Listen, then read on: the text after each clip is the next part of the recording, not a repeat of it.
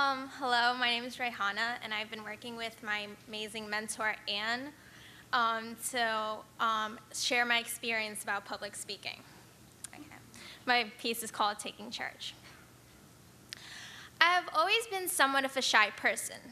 I'm not afraid to talk to new people, but I've always been afraid of crowds of people, even if I knew the people who made up the crowds.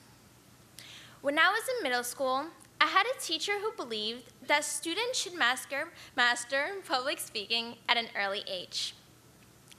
My class received an assignment: write a collection of poems and recite a poem of your selection in front of your peers.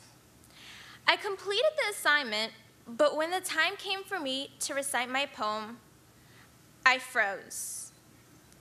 Seeing all those eyes on me, watching me, caused me to panic. I had known my classmates for a couple of months. However, that didn't stop me from bursting into tears in front of them. My English teacher let my tears flow freely, still in front of the class, and made me finish what I had started. After that experience, my other teachers heard about my public speaking phobia and kindly took it upon themselves to help me overcome my fear. Every chance my teachers got, they put me in front of the class to speak.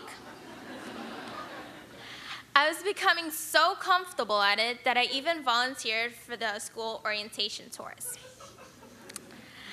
After all the encouragement that my middle school teachers provided, I started high school with much more confidence. I realized after changing schools 3 times that I had to face my fears. I could not give in to them. I was more fortunate than many other students. I had support from my teachers and peers. I was afraid when high school started because actors in movies do a really impressive job of making high school seem like a tough, uncaring place. I was afraid that if I asked the wrong question, everyone would laugh at me. I was afraid that I would cry again if I got up to present my work. When I told one of my teachers about my anxiety, she suggested that I look for a quotation that would boost my confidence when I thought about it. I took her advice and found an amazing quote in the novel Crime and Punishment. Fyodor Dostoevsky wrote that power is only given to the one who dares to reach down and take it. I think what Fyodor is saying there is that one must empower oneself in order to achieve one's goal. Only by confronting challenges and overcoming them with self-confidence can one move forward in life. After finding that quote, I participated in class discussions and raised my hand much more frequently. I often still got butterflies in my stomach.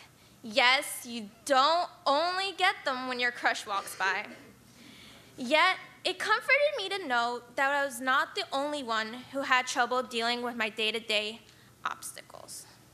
Even though, up to now, I had a lot of practice with public speaking, I never had to speak in front of a large crowd as I'm doing today. To say that I'm scared is an understatement. I have read this piece out loud to myself a billion times.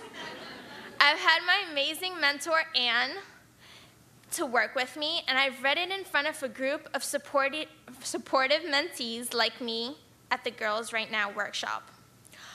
Although this presentation is a very challenging thing for me to do, I dare to reach and seize the opportunity that Girls Right Now is giving me.